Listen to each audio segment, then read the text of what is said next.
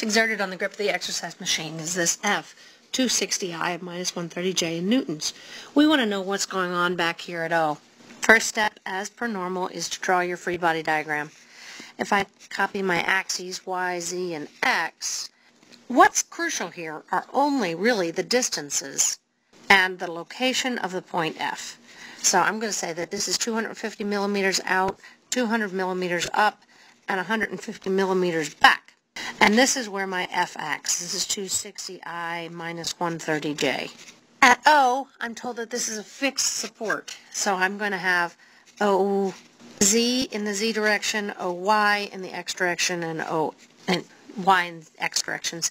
I'm also going to have moments along these axes. So I'll have MZ, I'll have MX, and I'll have MY. So I've got 6 unknowns back at the back. If I list my forces in Cartesian form, I have OXI plus OYJ plus OZK, only because I assumed that those were positive in the positive directions. And I have the applied force F is 260I minus 130J. I'm also going to have this moment. This is a reaction moment at O, MXI plus MYJ plus MZK. Those are my forces and moments in Cartesian form. Now I want to sum the forces and moments to do my equilibrium equations. Sum of the forces in X is just OX plus 260 is 0. Sum of the forces in Y, OY minus 130 is 0. Clearly I can solve these pretty easily for the reactions at O. OZ is 0 because there aren't any others. I can say then at that point that my force, my reaction at the end, my answer to the reactions at O, is going to include the force O, which is minus 260I plus 130J newtons. Now I need to figure out what the moments are. Pick a place to take the moments about. Clearly O is a reasonable place to take the moments about because there is no moment at O due to any of my OX, OY, and OZ reaction forces. There is, of course, a moment at O due to F. Now, in this case, the easiest way to figure out what that moment at O is to take the cross product.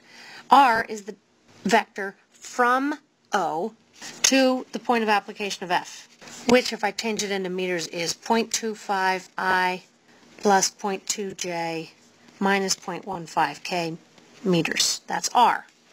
The moment at O due to F is the cross product of that R and my F in Cartesian form. I, J, K. R goes on top, 0.25, 0.2, minus 0.15. F goes on the bottom. And you take that cross product and you get the moment at O due to F is minus 19.5I, minus 39J, minus 84.5K. All I have are the reactions at O and the force F. So this is my moment at O due to the reaction. This is my moment at O due to F.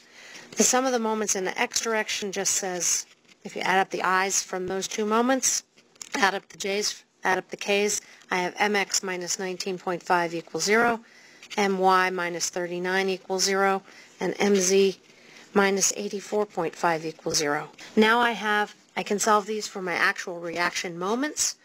This is going to be 19.5I plus 39.0J plus 84.5K, and this is in Newton meters. These are my reactions at O.